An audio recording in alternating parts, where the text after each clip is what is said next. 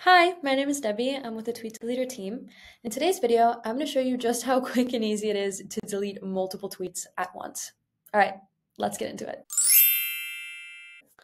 So here we are on our TweetDeleter dashboard, and we're just going to stay right here in our search and delete tab.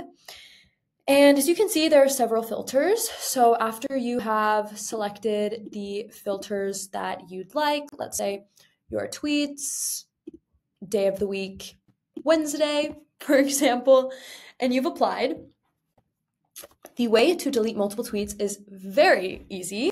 As you can see on the left, there are these little check boxes, and so you can just check as many tweets as you'd like. You can also go up here and you can select shown, which means the 20 tweets that are on this very first tab before you click load 20 more. You can just automatically delete all of those, or select all, and then it will delete all 50 entries. You can load the rest so you can see all of them, before you delete them.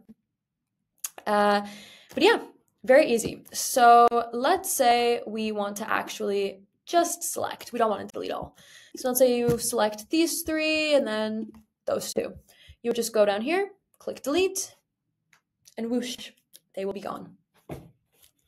All right, so that is how you delete multiple tweets here on TweetDeleter. I hope this video was helpful, and we have several other video tutorials on our other features as well, so feel free to check those out. And happy tweet deleting! Bye!